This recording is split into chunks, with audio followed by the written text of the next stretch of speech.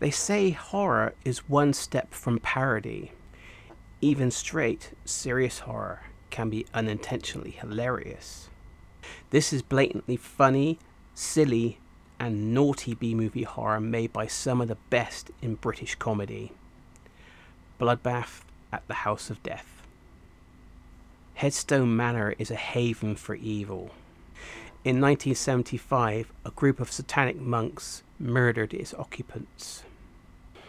A few years have passed, and the aptly named House of the Dead has welcomed a team of scientists who are investigating whether the house is haunted or a haven for bloodthirsty loons. Sinister forces are moving. Are the scientists ready for the unknown? What the fuck do you think? What is it? Don't you see? Oh my God! It's hideous. Yes. They seem to be depicting all the murders that took place here many years ago. But what does it mean? It means someone is trying to scare us. Someone or something doesn't want us in this house. It's a low-budget cult movie that deliberately takes the piss out of the American slasher movies. There are some shameful nods to other horror movies.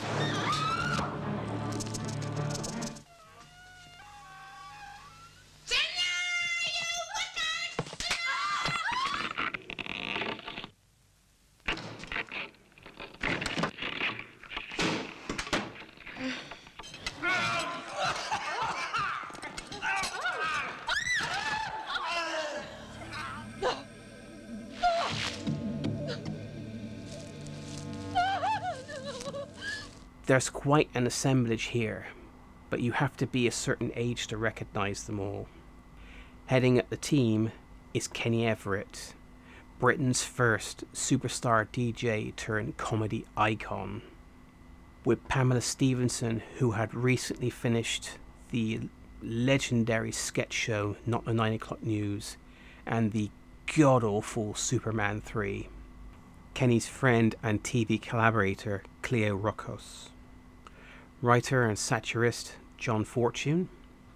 The gay couple Gareth Hunt, who appeared in Upstairs Downstairs and The New Avengers, with Don Warrington from Rising Damp. They are treated with a degree of respect. The writing doesn't have them playing to the typical stereotype for the age, but as a couple like any other. Facing them is the horror icon Vincent Price, as hammy as ever, playing the quite sweary, sinister man. And we are your... Oh, shit, my hand. Oh, shit, my hand. Stupid bloody candles.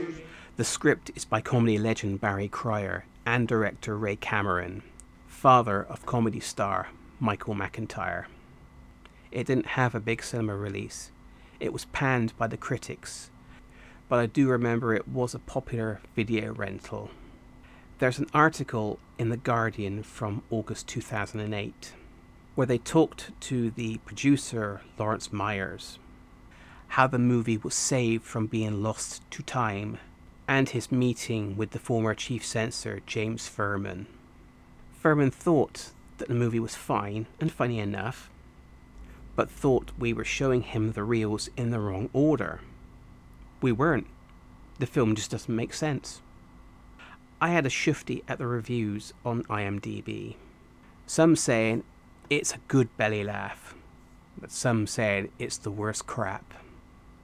One one-star review said, Ken Russell's Lair of the White Worm is probably a good version of this derivative genre film. After this, Kenny and Cleo continued making his TV show until 1988, when he returned to radio. After the death of his friend Freddie Mercury from AIDS, Kenny knew his time was coming. He kept his own diagnosis quiet until 1993. There have been documentaries and print about their long relationship, which led to them both contracting HIV. April 4th, 1995. Kenny passed away, leaving one of the greatest legacies in entertainment. For Cleo, after Kenny passed, her wiki bio says that she appeared in many travel programs. I do remember seeing her on Wish You Were Here, which was a big travel show here that dates back to the 1970s. In 2007, she entered the Celebrity Big Brother house with some high-profile names. Actor Dirk Benedict, singer Jermaine Jackson, director Ken Russell. Unfortunately, that season was marred by huge controversy.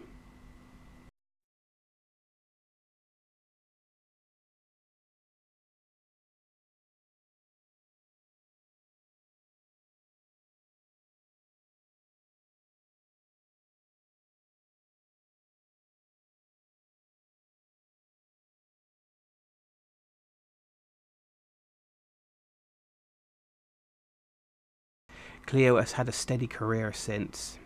Pamela Stephenson left show business and became a doctor in clinical psychology. She's married to Billy Connolly. Vincent Price continued being awesome, appearing in Disney's Basil, the Great Mouse Detective, and Tim Burton's Edward Scissorhands. He died in 1993 from lung cancer. I found Bloodbath on Netflix during lockdown and I was delighted to see it come back. It's recently been given a 4K restoration. It can never be seen as a high for the cast. It's silly and cheap looking. It's shits and giggles. Just take it as that.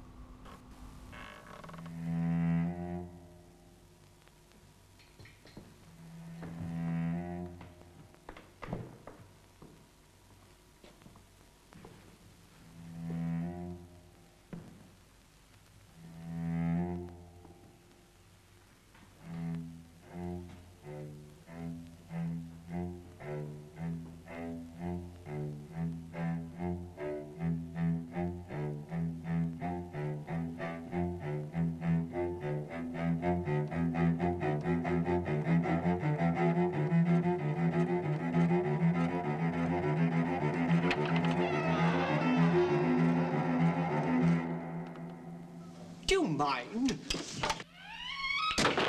I'm terribly sorry.